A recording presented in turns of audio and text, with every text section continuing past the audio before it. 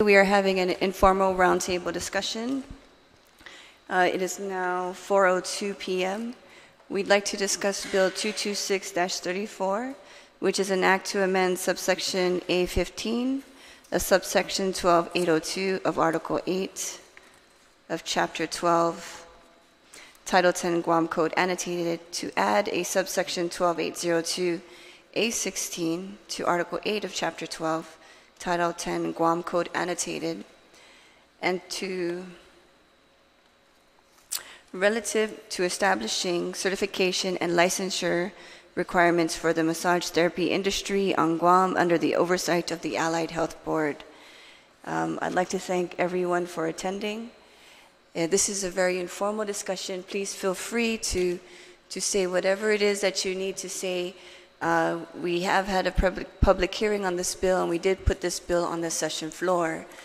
However, there were some concerns with some of the industries that they felt perhaps was not such a fair requirement for some of the certifications. And also some of the concerns by my colleagues were that the examination requirements, the length is too short, and also the institute to provide certification for the certifications is not available on Guam. We'd also like to look at possibly limiting the hours of the operations for the massage industry to perhaps 10 p.m. at night. And some of the argument towards that is that we are very well aware that there are illicit massage parlors that are operating on Guam. Now, to receive a masseuse certification, all you simply need is a health certificate, which requires you to get an STD check every 6 months. And so this also, really the root of this bill is really trying to target human trafficking. And we've had several cases on Guam where human trafficking has been brought out in the news, and some were persecuted.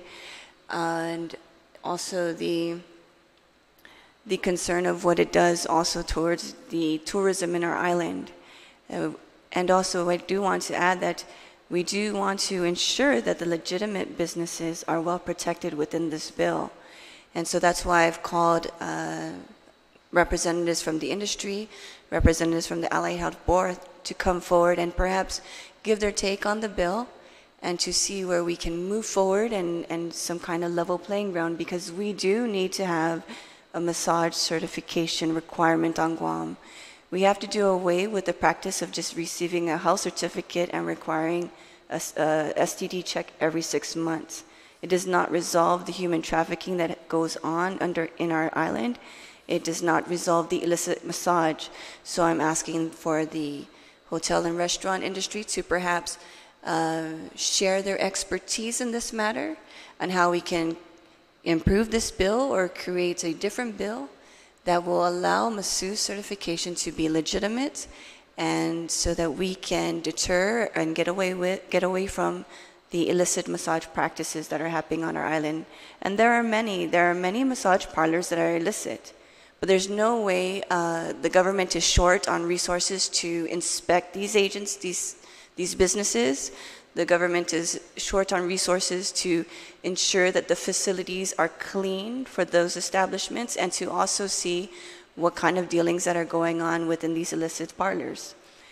Just an example is we had DRT come in several times, and I've asked them, when you go and inspect or enforce code, how often do you inspect the massage parlors?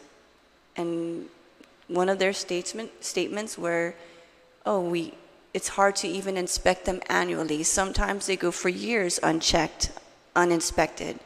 And so really we need to come together as a community and acknowledge that there is illicit massage practices going on, which also presents an avenue for human trafficking here on our island. And I understand that we all want to be good community stewards. And so I'm asking members of the community to perhaps share their expertise, their knowledge and experience, so that we can really target human trafficking on Guam and these illicit massage parlors.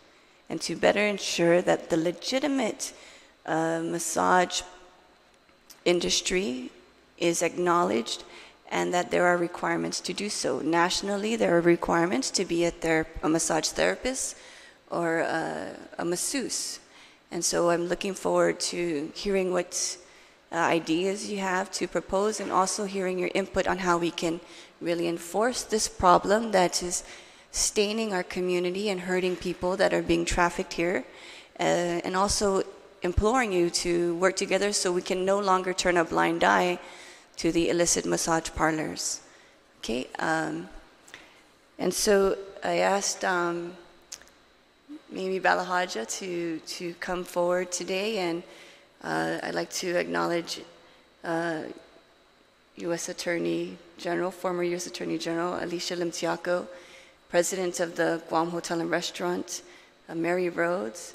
And so maybe perhaps we can just go along the line and introduce yourself, and if you have any input to the bill. Thank you.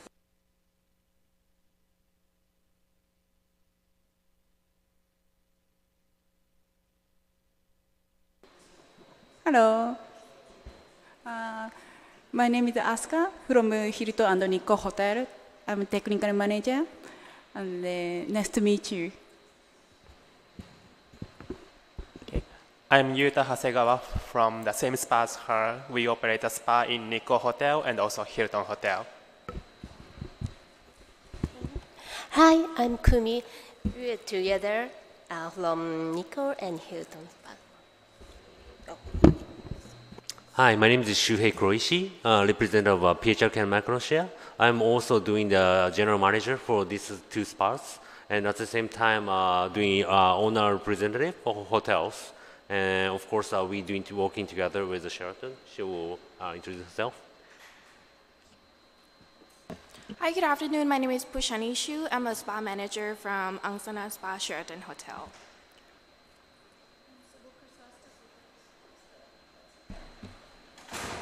I'm Sybil Chrysostomo. I'm appointed member to the Guam Board of Allied Health representing speech.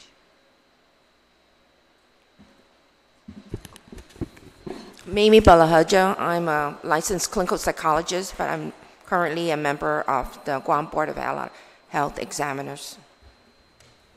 My name is Milton Marinaga. I represent Guam Visitors Bureau, Chairman of the Board. Thank you. Hafaday. My name is Mary Rhodes. I'm the president for the Guam Hotel and Restaurant Association. Good afternoon, Alicia Limtiaco, former Attorney General and former U.S. Attorney for Guam and the Northern Mariana Islands.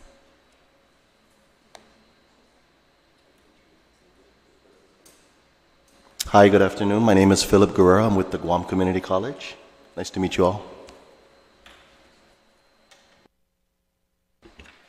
Hi, I'm Michelle, and I'm the intern for Senator Nelson's office. And I'm Senator Nelson. I wanted to also recognize that we did reach out to other vocational schools. We invited GCC also because we understand that there is a need for a curriculum, right? And so I'd like to thank GCC for coming, and hopefully we can start something to support certification. Perhaps someone would like to speak openly about the bill. I know we had several discussions offline and also during the public hearing. Is there anyone that would like to start? No? Okay, let me just introduce some of the measures of the bill. So basically, this bill is addressing the qualifications for licensure, a grandfather period for licensure, qualifications for certification, grandfather period for licensure, violation, suspension, revocation, and other penalties, exceptions of certification and licensure, previous licensees, and severability. So is there anyone that would like to speak on the qualifications and the certifications required? Yes, Ms. Sybil? 18 years of age. That seems rather young to me. But how did we arrive at that? 6. You must be at least 18 years of age.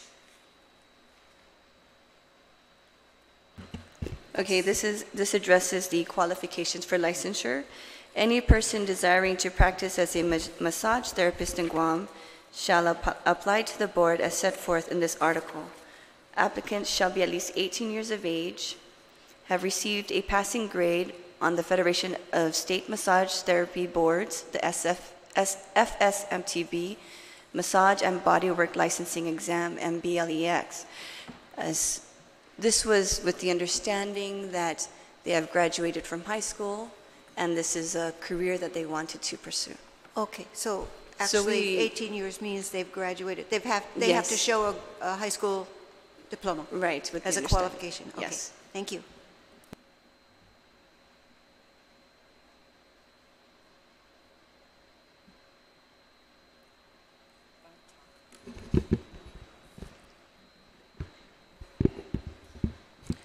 First, let me say that as a regulator on the Allied Health Board since 2005, I think that regulations is very important because it means in all the codes of all the examiner's office is to protect the public. And I think that foremost, we need to understand that. Why do we have boards to regulate and give licensing or certification? And that is to protect the public. The practice of massage therapy, I think has been in the books for many years, and we have worked on it, especially with Ms. Lim Tiaco for years ago. While we're on Guam, we need to follow also the standards of the national board. We cannot have just any kind of regulation coming up. We need to follow the standard. The standard we need to follow is a U.S. established standard because we're in the U.S. territory. And the standard has to be uniform and follow the same as the United States. Because currently, every state do licensed massage therapy. We're looking at the title massage therapy as a therapeutic practice, a therapeutic situation, a therapeutic dispense into the person to gain a benefit of feeling better. So it is antithesis to human trafficking, antithesis to anything that's just for the business purpose. And I know that this is a big industry on Guam without regulation. And let me bring it to the bill because I reread it again. It's a little bit different from previous, and that is requiring the Guam Board of Allied Health Examiners to also regulate the facility. Is that correct? No, I'm sorry, Dr. Balaja. This one right here is with the unmarked changes, and so we are discussing that one. Okay, so this new one yes, that you this have. This is the current one that is already presented. The one you gave me last week is not. That was a new proposal, Yeah, yes. well, okay, so I haven't read it, but just let me say this is that we don't have the capability and the ability to inspect and regulate facility, and that should be the Division of Environmental Health and Division of Department of Public Health, right? They should do that. The purpose of examiners is to make sure people are qualified, following standards, and that they pass a certain exam that pose them to be qualified to provide the service that they're supposed to do. So the Board of Examiners, all the boards, they regulate the licensing of a person. And then also there are regulations concerning about their codes of behavior and how they go about dispensing their particular therapeutic to providing services to people, right? So let me just say this is that I'm not sure that the current Board of Examiners, that Allied Health Board, is too keen about accepting another profession discipline into the board, because currently we have 15, and I think I publicly have said that. I personally, this is not a personal view, it is the boards looking at from general the members. Personally, I think that if it requires extra work, you know, I don't mind to be doing that, because I'm already familiar with regulatory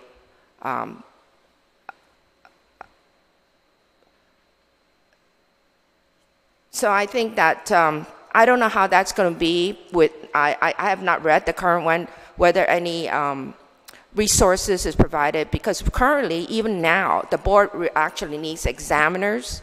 We need to have inspectors. We need to have inspectors, and who are the people, inspection and investigators. And we need legal resources like attorney to do that. I know that Article 8 under the Allied Health examiners require the Attorney General to provide the services. But then again, it depends on the Attorney General whether they are able to do that.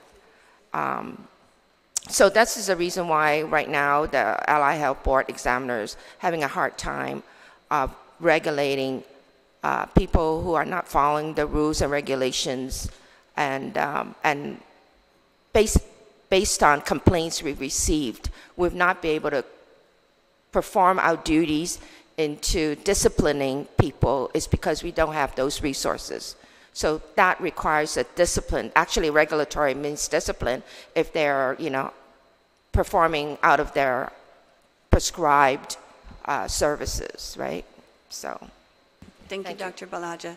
So but to be clear, minus the piece of the massage facility requirements, just specifically for massage certification and licenses, would the Allied Health Board be willing to oversee this until we are able to establish a separate board like they have for cosmetology? I think the ideal situation is to have an independent board, people who are licensed as a massage therapist to regulate, because right now we don't have those individuals. But I know for a fact on Guam there are people that has been licensed from the state side, states, you know, like Florida, I don't know who else, that I know for a fact that they could serve on the board if they are.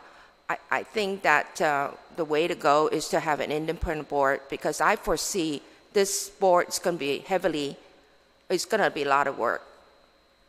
Initially, you know, to be able to go out and you know, come up with all the forms for people to come in and then obtain the license. And I'm not sure that we want to open up to everybody who's practicing already to be grandfathered, because you want also to have those people who are grandfathered to have the prescribe, they have the education, and also the education and the training already in hand to be able to do that. Because if I were to come here, let's say from China, you know, I have a contract for 10 months. I don't know what's, you know, their education cannot be comparable to the US standards. So regulating, for them to be grandfather, I think that's far-fetched. That might as well don't have them, do not have them to be regulated. I think it's high time that we get our own people to be in this industry. I would like to see that our very own people to go to school and get the education and the training they need to be able to practice this. And I'm happy to see that GCC is here, because they have the capability to do that, to be able to go open a school. Another part I understand is the language. Because if you talk to somebody who doesn't understand English, by the way, on the Article 8 of the Guam Allied Health Practice Act, it says that you have to understand English. You know, you have to be able to talk to the individual who is your client, and for us as our patients, the client, you know, able to converse and be able to understand what you're talking about. I'm not sure that able to procure somebody, you know, from Asian countries, or somebody who doesn't speak English is a good practice.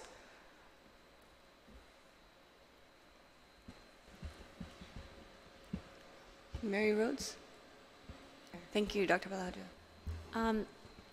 Just a couple of things in response to that. And well, first of all, I would really like to thank and recognize Senator Nelson, you and your team, because I had spoke to the staff a couple weeks ago, and I know I was off island, and I really wanted to make sure that we didn't just have another public hearing, that we really got together as a roundtable discussion, because that hasn't happened yet. And when this was introduced on the floor, that was something I asked back in February. So I really appreciate you pulling everybody together, at least some of the stakeholders, because this is really where we should start always, rather than just a bill introduced on the floor. But I think we have to be very mindful to separate two issues. I think number one, we need to separate the illegal acts first and foremost, because I think that there are already laws on the books, and I said that during my testimony. There are laws on the books for that, and it's a matter of enforcement.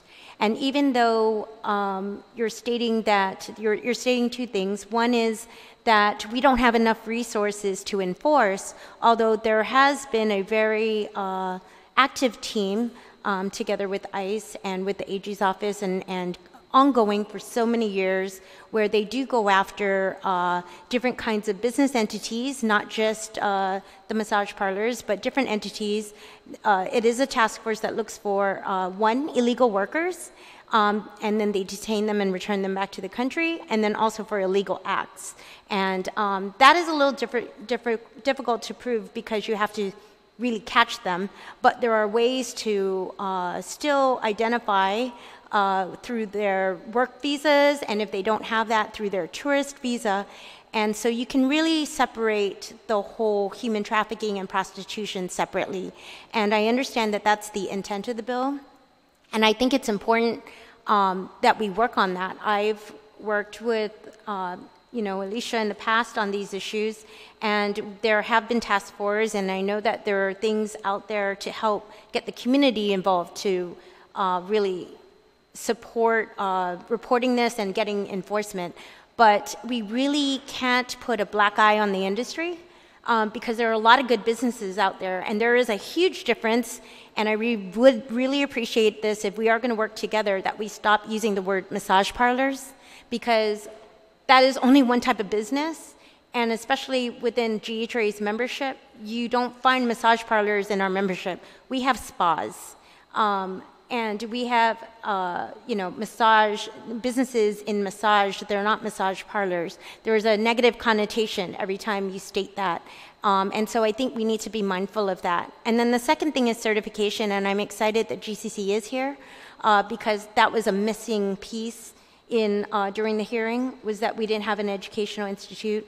We only had one entity really teaching spa, and that's another thing is you have to be, when you're writing legislation like this, especially such large changes to what's already been such a long-lasting industry, you have to look at what we're starting with. What are the basics? The basic today is a health certificate, right? That's it. That's all you need, is a health certificate and paperwork to say you can work, whether a US or a work visa, to be here on Guam. And so you have to start somewhere. And starting somewhere is not introducing CMT and LMT through US national standards. We need to work up towards that. And I think that's why you had such a huge pushback during the public hearing, is because this is such a huge radical change, and you will really kill the industry for several years. And even to state that somebody is 18 years old, they're not going to be qualified at 18 because they have to go to school and get their certification, right? Unless we teach this in the vocational schools, like what GCC has in the high schools. But even then, we don't have people with all those qualified hours to be able to graduate with a high school diploma, even in the programs that they have today. So it's still a very aggressive plan. I know you're trying to find something more reasonable to work with, and I hope that that's something we can accomplish today. So what do you propose? What are some of the You've mentioned some of the challenges that we've had along the way. So what do you propose that would help with certification and licensing? Well, I think, well, not just I want to go back to the illegal acts. I think that you need to really look at a bill that has more teeth than what is in today. If all that's required is a health certificate and a work visa, I think you need to look at something where we've done this through various bills. There was one introduced in 2011, and I actually worked with Mimi and Alicia with the Allied Health Board to try to introduce this. And this document back in 2007, it was Bill 351-3031. And it's more robust. It has a lot, and I referenced this in my public hearing testimony. It has a lot more in here that should be included in your bill. But with regards to the illegal acts, I think that some things that I've recommended to you before is that we should really look at limiting the number of licenses to those types of establishments, similar to how we handle the alcohol beverage control. So limit number of licenses? It's number of given out? licenses and the Okay. types of businesses. So Okay. like spas and hotels, obviously they're a higher standard than the others. So you shouldn't, we should look at those kinds of entities So as what well is- as other spas that are outside of hotels. What is the standard for the hotel spas? Well, they still have you said it's a the health higher standard? certificate. Okay, and what Well, else do they there's a require? lot more training. A lot of those employees have gone through even Mandara Spas training, or there have been other trainers that come to the island, and they actually, it's the same way we go through other certifications, and that's like all on record with the HR department. So how many hours is required for, you mentioned? Well, they all vary because it's all dependent on the brand. So we how can about give Mandara you some Spa? ideas. Yeah, yeah. Well, Mandara is no longer on Guam, but I know that Therese Kaspabauer, when she was here, she used to, Therese Sakazaki used to run Mandara Spa a long time. And we have a lot of the local experts who have run that school training program with Mandara. Also, Mandara is still in business, and they're just off island. So you can use those types of programs to create a baseline. Okay. Something more reasonable that spas could work on, as well as massage facilities. So there are those that are in the hotels and those that are outside the hotels. Okay, I'd like to, Ms. Rhodes, just a moment. I'd like to shift a little bit since we're on the topic of the spas, and Ms. Rhodes said that there are higher requirements that spas have other than the health certificate. And so I understand you work at a spa. So Yes. could you just share with us the certification, the name of the certification, and how many hours you have? Usually, for our new spa therapists, we'll have to train them at least 200 hours on, practice on the massage. And because we're managing about 80 spas around the world, we have our own academy. We have our own academy in Thailand, Indonesia, in China, and then so that we also bring in our own trainer to train our spa therapists.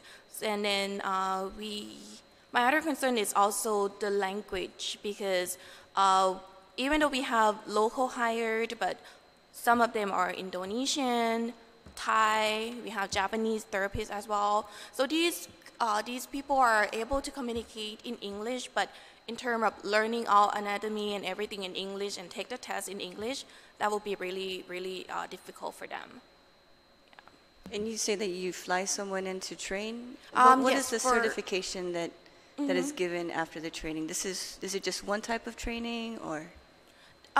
For the trainer, we do have our own trainer, local trainer, but of course, because we have to maintain the same standards for 80 spas around the world, we have our own trainer from academy.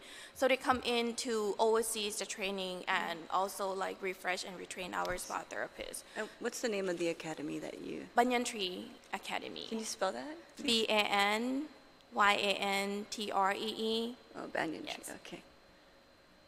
All right. So Banyan Tree and Angsana is actually the sister companies. Okay. Thank you. You're welcome.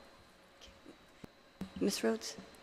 So I think that's really important, is to consider place, right? And the number of employees and the different ethnicities. Although English is our spoken language, we have so many different ethnicities within even our workforce, but also who we have as our guests. And so we have to, and so you have to consider where our employees may be coming from as well. So I think we have to customize that a little bit, still with the goal of reaching that eventually, but we have to start somewhere.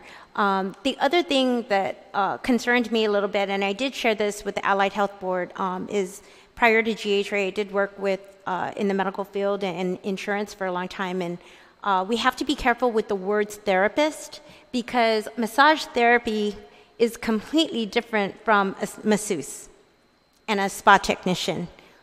Massage therapy requires somebody to really go out to school for a long time. And I remember Pat Pexa really shared this during her testimony of how many years she actually went to school. And I don't think that that's the expectation, is that we're going to end up with somebody in a massage therapy. There are only a very small number of spas here on Guam. If you remember the one at PIC with Giovanna, spa, they literally had massage therapists who have a 4-year degree in it and certifications, and they have to take a test, similar to like a nurse or anyone else to get to carry that title. So I think that we have to be very careful in using the word therapist, and we should probably have other definitions and other uses of what type of employees we have, like a spa technician or a masseuse. We have to downgrade it, I think, because to call everybody a massage therapist is a disservice to the medical field for somebody who actually goes to school for a really long time and gets those qualifications. So in the bill we did add... You added that? No, well, it has always been there. They have the definition for the therapist, the practitioner. So we did but we just have to be careful. We're not always saying massage therapist. The bill doesn't always say massage therapist. Yeah. Well, I'm just saying for our purposes. So I think that going back to the Allied Health Board bill that was introduced by Senator Dennis Rodriguez, you will see just how more detailed it was with regards to not just the hours of training, but even for the enforcement and compliance and other things. And so I brought a copy with me. I have it on a soft copy. I did scan it. But we worked on it for a long time. And we did, we had the same questions back then. Is the Allied Health Board willing to take this on? And at the time, maybe was really pushing this with Alicia and wanting to make this happen. But it still didn't get through the legislature because of, I think, the training requirements and the certification process.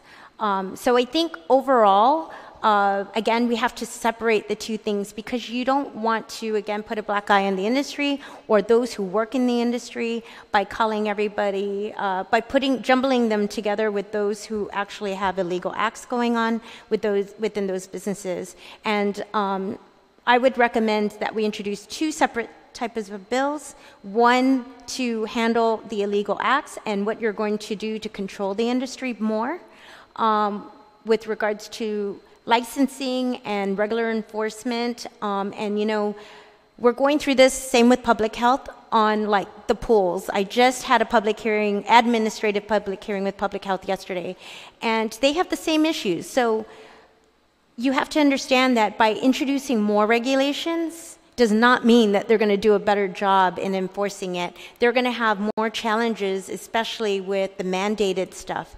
That's always the case with every new rules and regs or new law that's implemented, is those agencies have to be able to follow through on their mandates, and public health today can't follow through.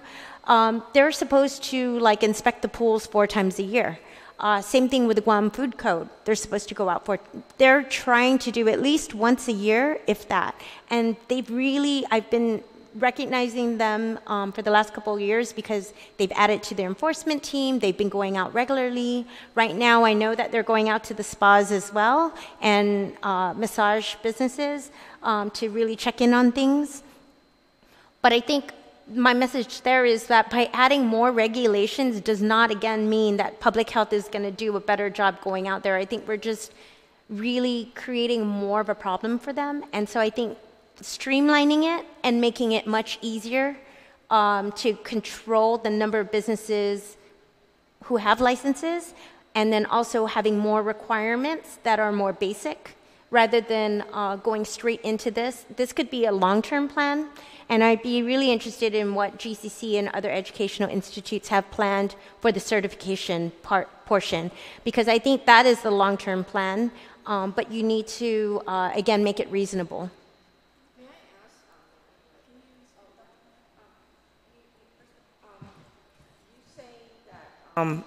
You're talking about the title massage therapy. We need to be careful. Are you saying that massage therapy the same as the standards that we have today, and then have different levels of like a paraprofessional?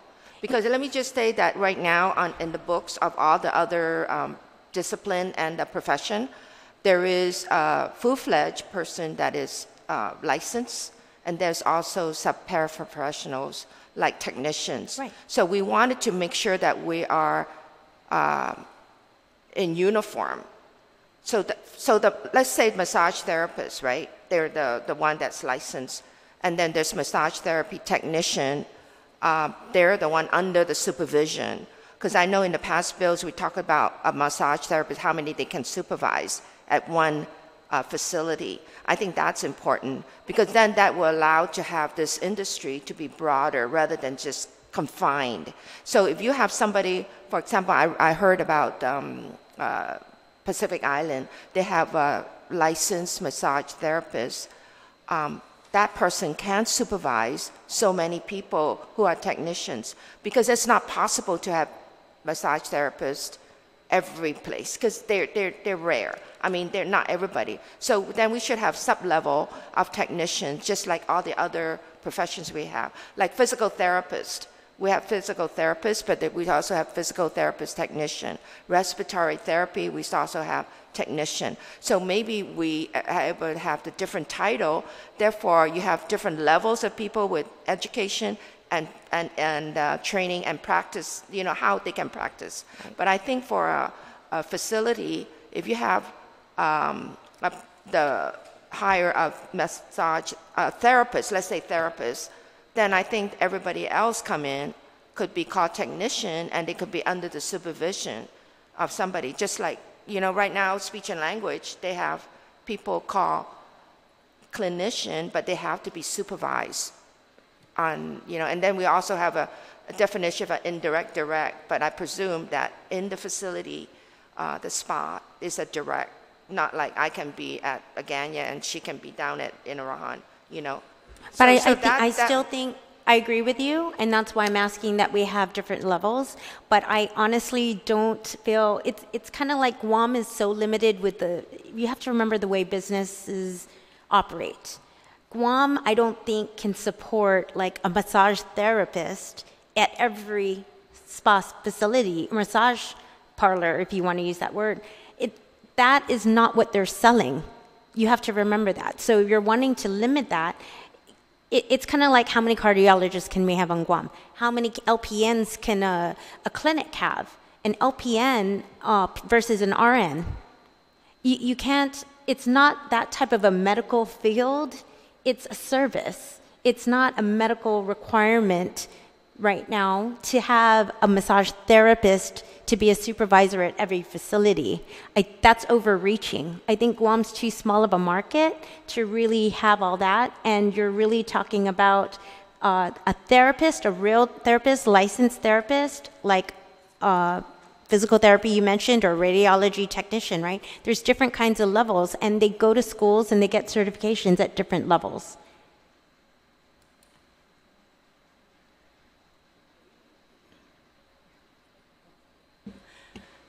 Good afternoon. Thank you very much to Senator Nelson for having this particular roundtable discussion. I'd like to just perhaps share a perspective when we talk about the public safety aspect of this. It is very clear in many communities and all communities that if we're talking about public safety, keeping our communities obviously protected from criminal activity, illegitimate activity, it really is a partnership amongst all stakeholders. And we repeatedly say over and over again, law enforcement cannot do this alone. So we do have to have the partnership between our private sector, our nonprofit, and obviously our government sectors all coming together.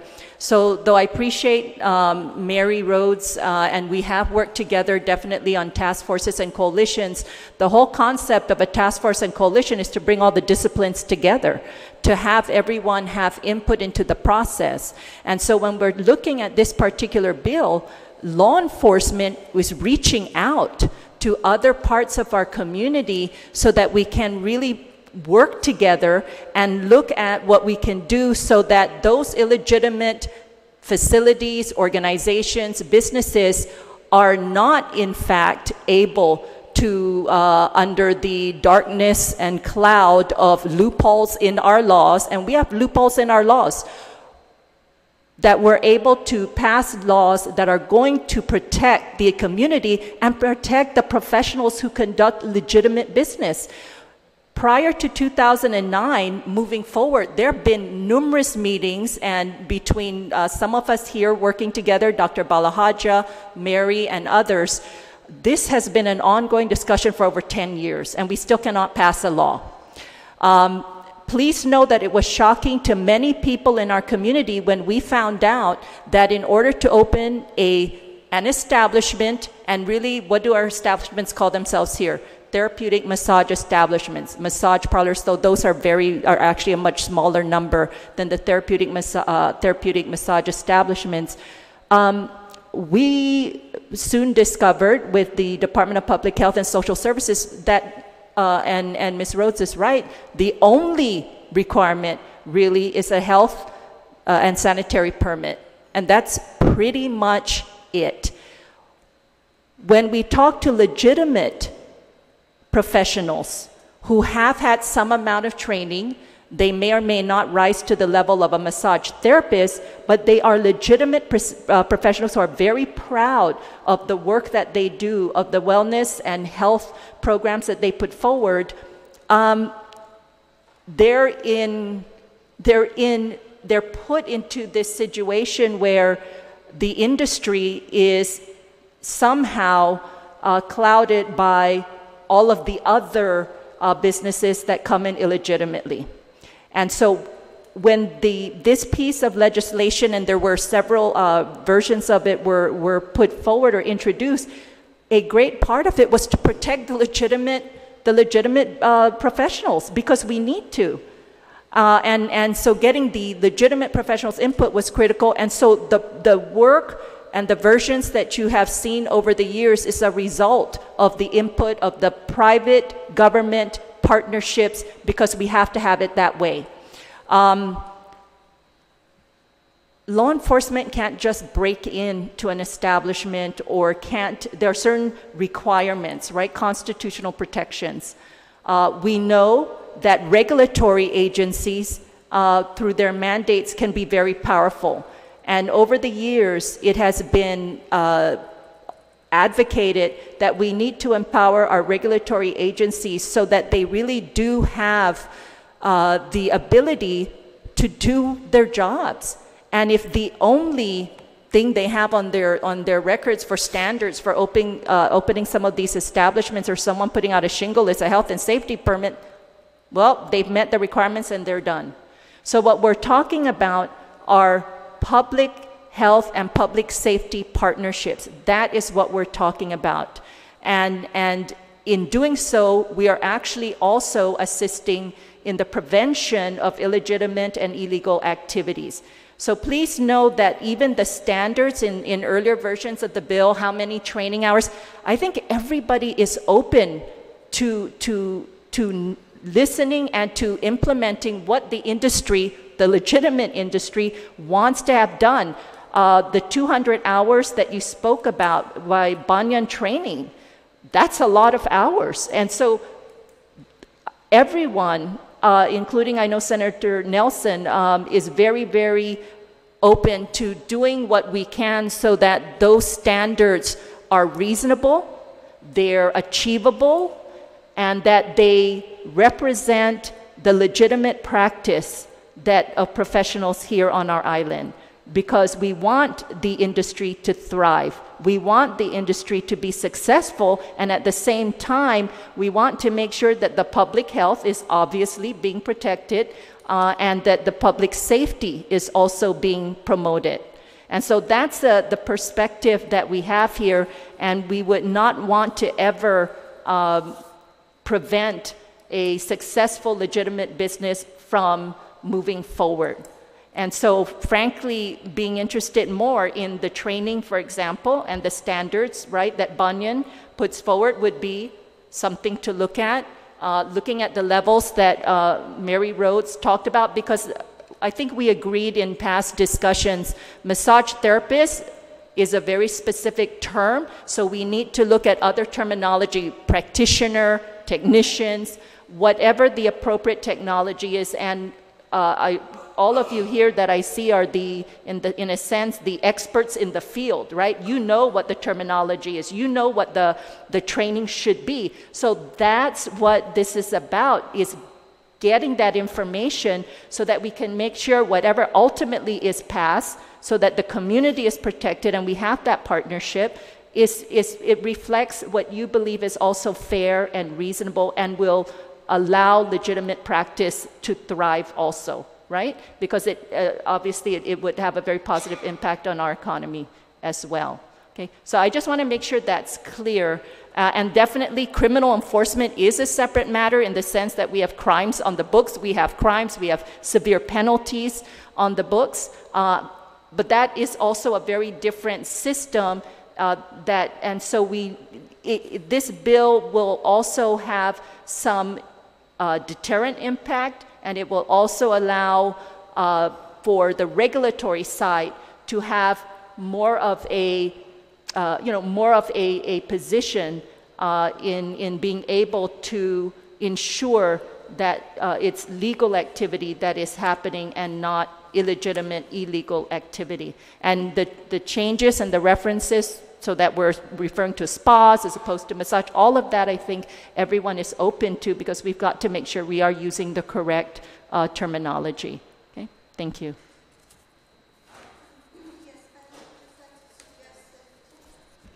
I would just like to suggest that in the definitions, maybe the inspectors in the health safety be inserted and what their job is in the definitions, and that they will be playing a major role. And also, I believe when I was interviewing some of the massage therapists a long time ago, I believe they have a national board, and they have standards under their national board, and I'm thinking that might be a good thing to look over their requirements. And I'm going to skip over to the exceptions. I really don't think A, authorized to practice, I think A, B, and C should be removed. I believe in keeping the SINAJANA, because they were here before us. What page? What page? That was page 10. But I think A, B, and C really shouldn't be an exception. And that's all I have to say. And I'd like to add maybe cosmetology board would be a more appropriate board for them. I don't know. I have a question.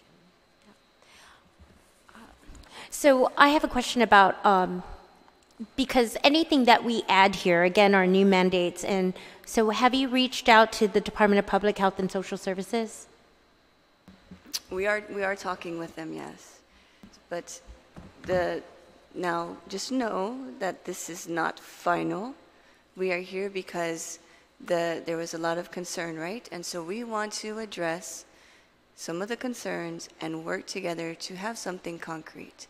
And if it means a completely different bill with different requirements as a stepping stone, even minimal requirements, then just so that, like you said, perhaps this looks something long-term that we can implement. So if we just scratch this whole thing out and start anew, let us do that.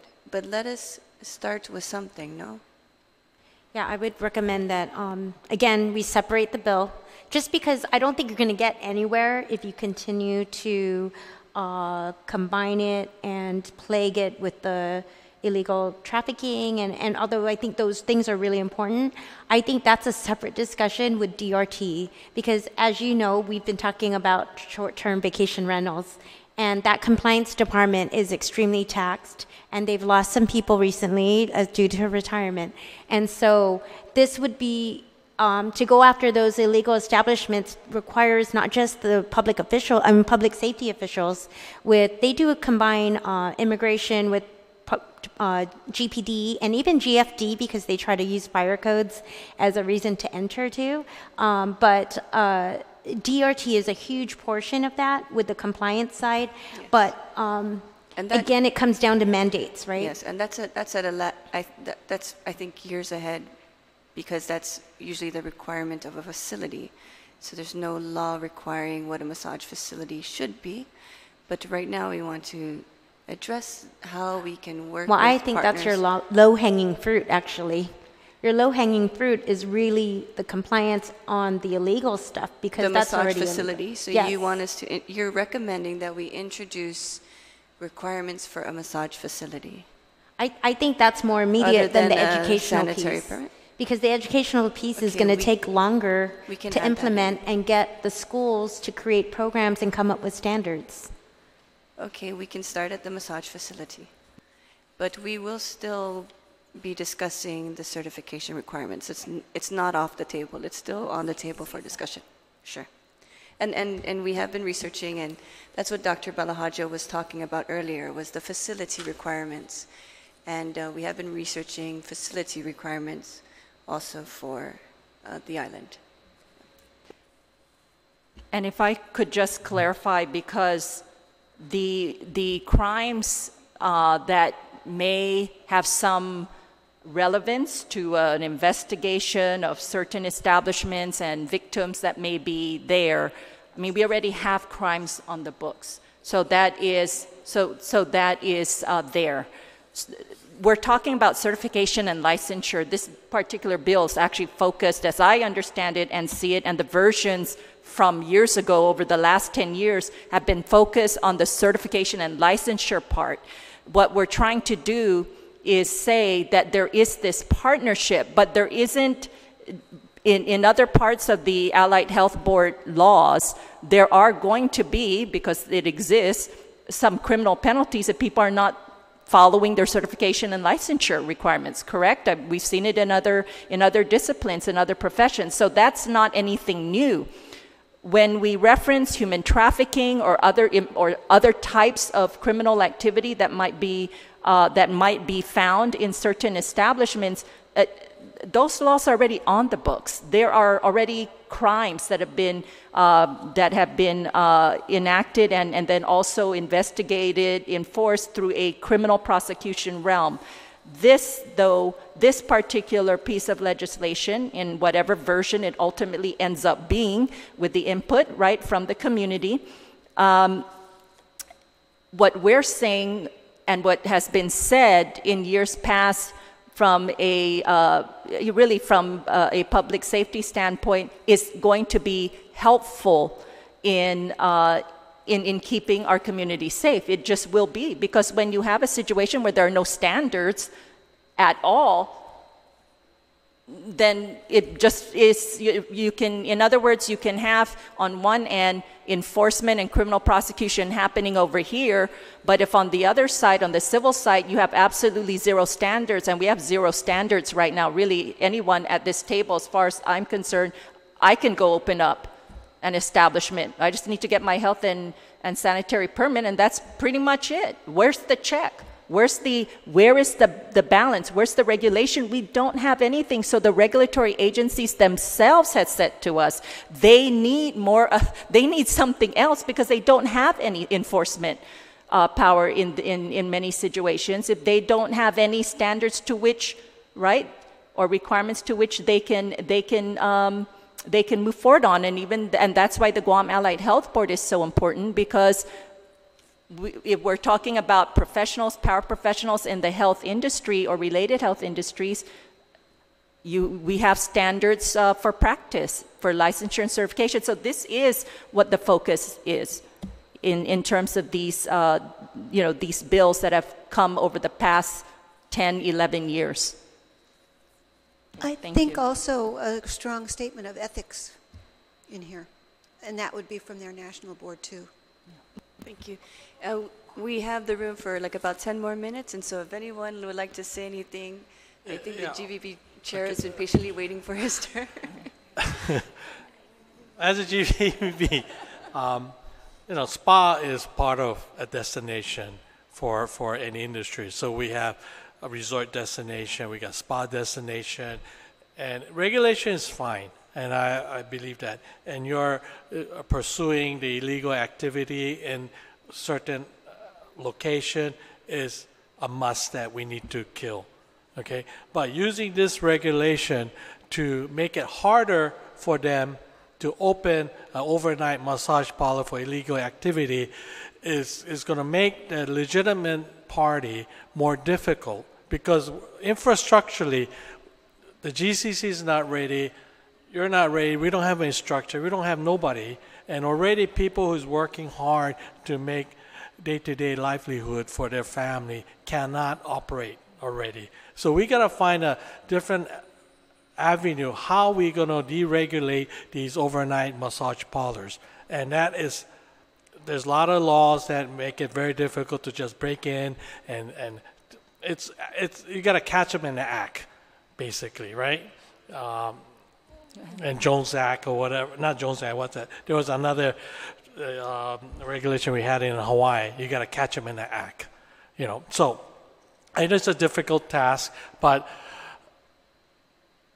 I know by having this will make these overnight people harder to get licensed to open these activities, right? That's what this regulation is all about. I think the intent of this regulation is to make harder for this human trafficking to be one. But next one is, I know you want to have a safe, your note beginning, you want to have a safe, safe. Perhaps the message was misunderstood. The primary concern is health and wellness. Okay, right? why suddenly now, after, if we didn't have this illegal activity in this mom and pop operation, we were doing okay, but this is not new legislation that has been tried to be passed. The thing is, other ways to, once we have an infrastructure ready to license these people at the minimum price or free for people who can afford, okay, an accelerated course or something. Legitimate parties here, they have their own training course. They have their own seminar. They got all this thing. So as a start, we can say, if you want to open a spa, submit your training manual or training schedule or whatever and see where we go from there. If you cannot submit that, sorry, I can't permit this business. Okay, you gotta, like, when we bring an intern, we gotta have our own immigration must see our training schedule. And if you don't have, sorry, you cannot, because you bring in free labor here, cheap labor. No. So that could be a part of a compromise where until you come out with GCC or her entity or whatever has a legitimate class, enough teachers to teach these people. We always have this regulation. We push it to get a regular. Okay, now who's going to teach? Sorry, I get only minimum wage, or I have to raise my kids. I don't have one.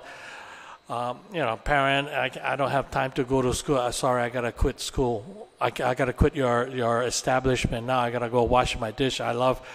Because I live on tips, right? These people live on tips too, right? So I know the intent, but I felt like we're trying to commingle here with trying to regulate here so that we make it will work. It will make it very hard for this overnight massage parlor to open, because you got to have all this.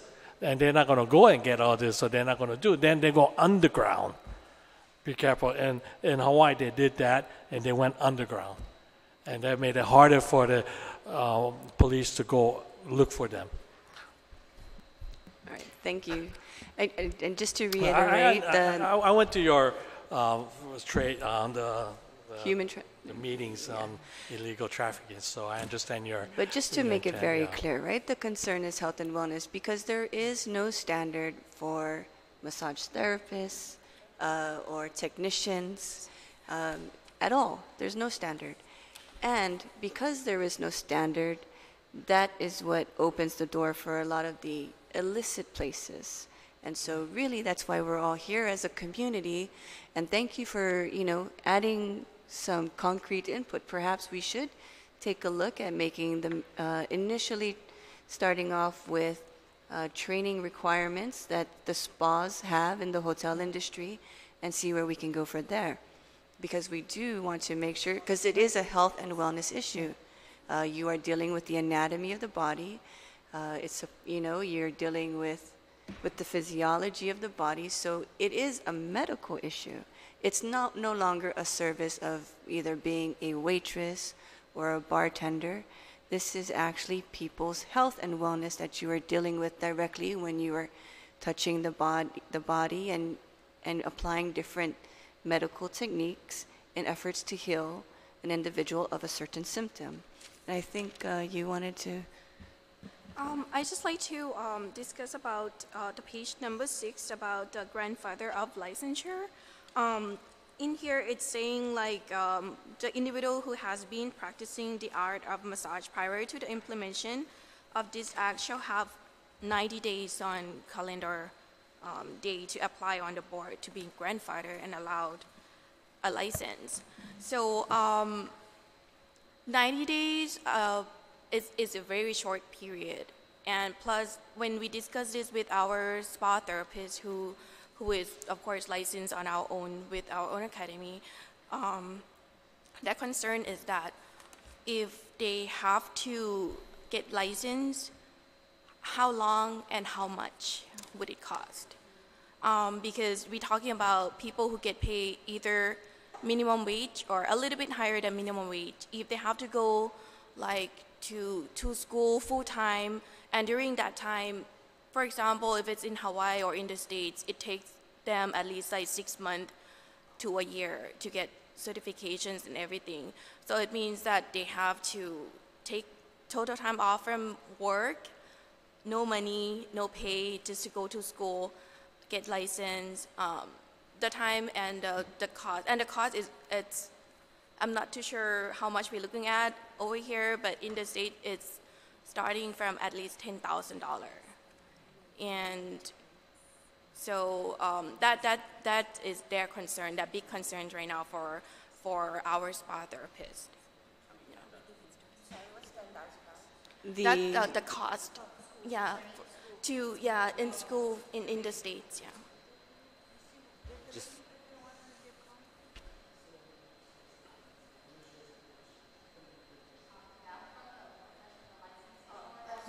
oh.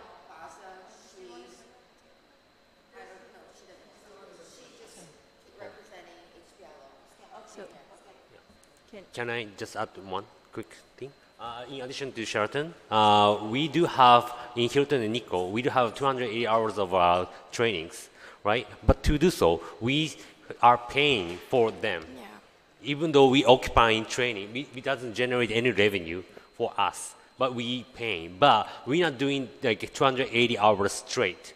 We do minimum of 50 or 60 hours for standards, and then the therapist start doing the service to actual, and then we are gonna find the time, spare time, to complete 280 hours. Some employees, for part time, they takes maybe 6 months or 1 year. And some therapists takes 2 years. But we do have the trainings, right? The reason why we're doing this, because of course for business side, we are not making big money. Right, in the hotel umbrella, we're not making any money, right? But as a destination, as Guam, we need a spa to assure the quality of a destination as a great destination for resort. We need a spa for sure, right? If you do for only money, I don't think we operate as a hotel operator, but we need a spa. That's why. Then our realty side, our payroll percentage is more than 50%. So we are not making money, but we still doing. That's a very important part. And of course, our employee is not making great money. We want to give more, but that's a limit we can do like minimum wage, plus of course we pay commission. Of course, a lot of therapists want to explore a future, so they are thinking to go cosmetology school. But of course, cosmetology school requires 100, for therapists. I think it requires close to 700 hours, right? 700 hours. They're gonna pay close to $8,000 or $9,000. I think they cannot afford it, too. So that's the reality. Good. All right. Just a couple more minutes. GCC, do you want to comment on anything? Okay, thank you. Thank you guys for having me. So I'm nowhere near an expert in this topic. Just wanted to let you guys know, but I was reading a little bit of this, and I know it's to establish certification and licensure, right? So from an academic standpoint, I appreciate some of the comments that Ms. Rhodes, is that correct? Ms. Rhodes made down there. I understand the distinction from an academic standpoint in the use of the term therapy, because some people, therapists, they go to school for a long time, so I can appreciate those comments. But from an academic point of view, GCC is ready to, we want to work with you guys to see if we can establish curriculum, certification, any type of training that the community needs, so that we can all be on the same page. We can all get our people certified to meet standards that are required here. I mean, we have a lot of certification trainings that we offer at the college, and we work with several government entities, like techniques of alcohol management, that's one example, and so forth. But I hear there's a lot of different concerns that everybody has here. I think it's regulatory concerns and so forth. But on an academic from an academic standpoint, we want to work with you guys. So if we can have another roundtable, maybe sometime in the future, we can definitely bring up something. We've met with some people that flew in from the States who have gone to a community college or a college and received a 2-year or 4-year degree in massage therapy. And there's definitely curriculum that are, and I hear your concern about employees earning minimum wage, and I mean, I've been there before, so I can relate to those scenarios. So we definitely, GCC definitely wants to work with everybody, including Senator Nelson, and hopefully we can come up with something to come to a consensus and see what we can do to provide the services to our community. Thank you. Let me just say that I think generally people don't like regulation. There is a reason for that. The certification to make sure that the standards are there, make sure that the public is protected. That's my concern, being on the board. But a lot of people don't understand. The less regulation, the better. The reason why there's certification licensure is make sure that the training and education are comparable to the standard you set in the community. So this community need to say, what kind of standard do you want? Do you want anything like a potpourri, everything goes? Right now, that's what it is. Anything goes. There's a lot of other profession and specialty that hasn't been regulated. And I know that we worked on this for a long time. And I, in fact, work with GCC on the medical... technician? Medical... Yeah, the medical... What is it now? Medical... with the doctor's office, right? We worked on that one too, and that needs to go. But I think that this one is priority over the medical. Anyway, that's already written up, actually.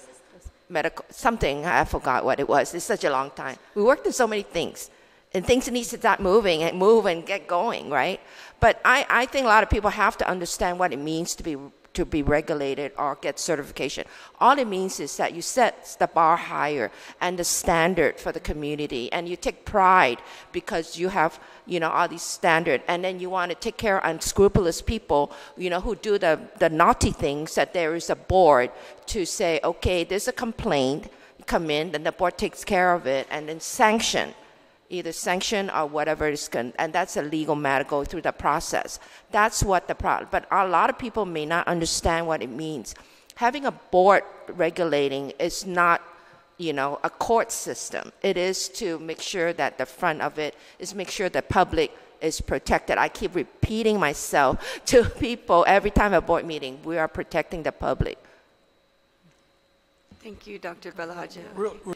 Real short. Okay. You know, one of the consensus that I suggest is, like, for instance, to work as a masseur, you gotta go 8 hours class, one day. And there you have a public health, you got the police, you got everybody there saying, if you do this kind of act, you will go to jail. If you do this type of to protect yourself, you gotta do, just a debriefing so they know what kind of field you're getting into, and let them know what the law says. That's a compromise, but go ahead, I'm sorry.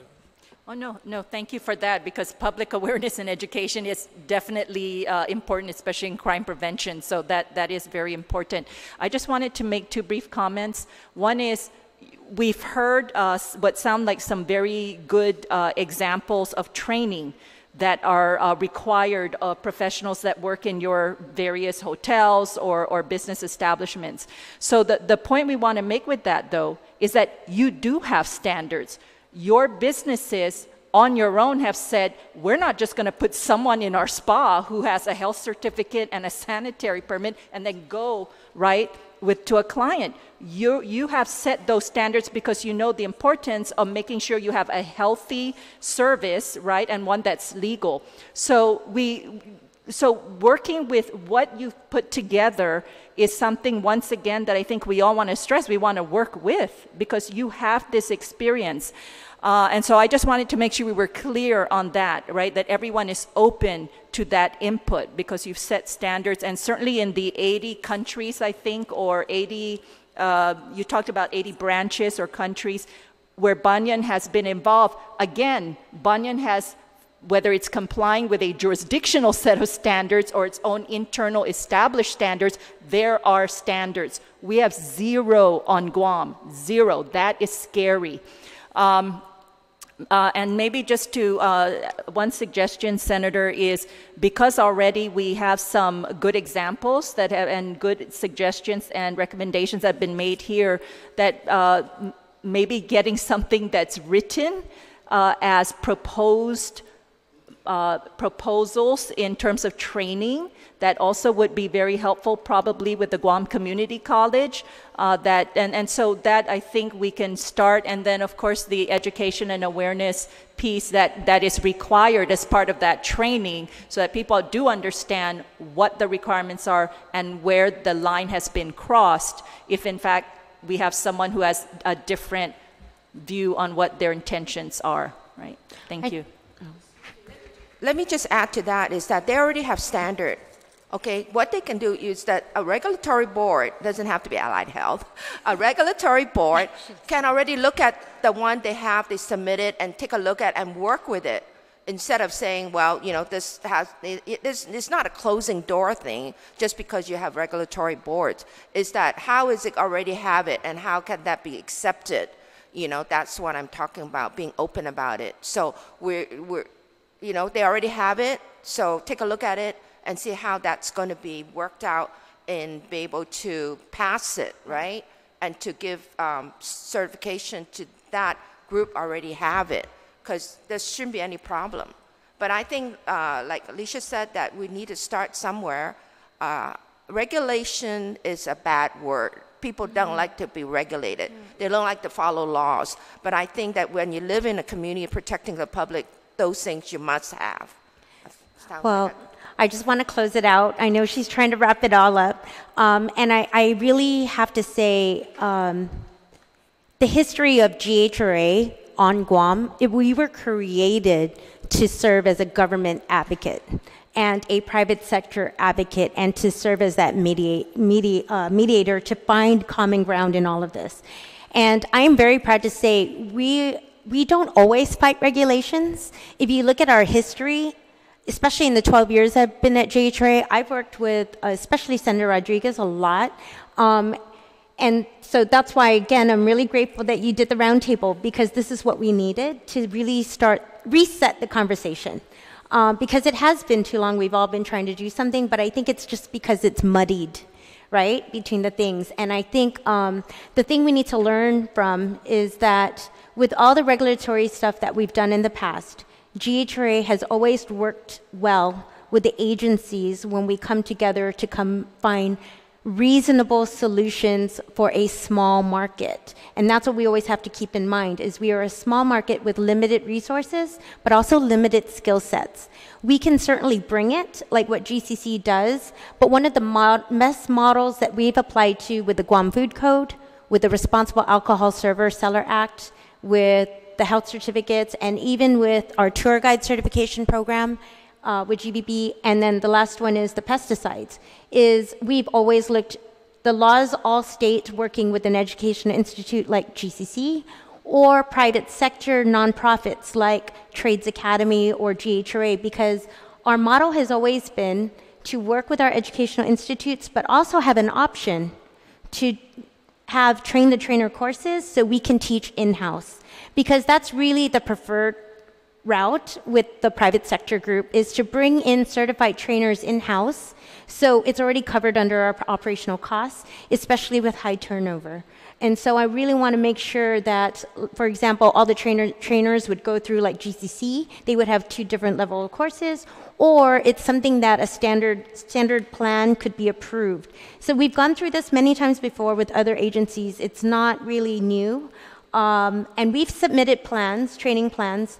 And also I'd like to remind everybody that Department of Labor has programs that we go through with the U.S. Registered Apprenticeship Program, which is taught at GCC and Trades Academy. And GHRA has been a sponsor since 1986, so we're not afraid of regulations, actually. We're an organization that really works with the government, really with regards to this specifically. This is our specialization, if you will, and our whole purpose as an organization. So we could certainly share with you the old Mandara Spa, and I don't know, some of it might be proprietary, I would think, of what makes them unique, but we can standardize them and genericize them so that we can share it of what, like common, maybe we could do it in an aggregate form of what are the common things that they do for each level. Because we have to, again, remember it has to be levels, like an introductory course, you know, a 50-hour course, and up to 200, because the other thing you want to do is not scare everybody away from it, from having to go back to school, but you want to do what DOL always calls is the lattice, which is like a ladder for them to work in the industry to stay long-term so that they get paid more. They also have supervisory opportunities and management by getting more certification later on with continuing credits. Yes. Thank you, Ms. Rhodes. And so in our future discussion, we'll focus more on the educational aspect. And then we'll also look at the masseuse facility, and we'll bring that up. Yes, we already had some additional research, but also just to close it, you know, if we have to start anew, then let's start anew, and I think that's where we're headed. But we must also ensure that the industry is protected, and that the like for example the banyan tree the certification and the courses that are given, perhaps that can be inputted as a comparable certification, right? Just to initiate this. And then the apprenticeship program. There are apprenticeship programs for construction, for development, that allow some tax credit. Perhaps we can look at this avenue as well. So that's what we would discuss in the future meeting. And then also, as the GVP chair recommended, perhaps a training model, right, to be looked as a standard that the hotel industry uses for the spas. Yeah, as GVP, we want a safe environment for everybody, tourists especially, because that's the only income we have for Guam, tourism. So, you know, we're here to work together, but let's not make it difficult for the people who wants to go into that trade, cannot be on that trade business. So, anyhow, are we going to have this kind of discussion again before you draw up something final? Yes, I think we're going to go in a completely new direction now. Sure, let's sit down right? again. I think it was a very rewarding, and thank you very much for having this meeting. You. So I think we should do this again, so at least you understand where it's coming from, the people who is in that industry, and especially from Yako to tell us what's the legal side of headache that she has in the past with the illegal activity too. It's something that we should be aware of too. All right, thank you very much, and thank you all for attending. It was a very informal meeting, and we just wanted to make sure we had this for documentation and for the record. Thank you very much.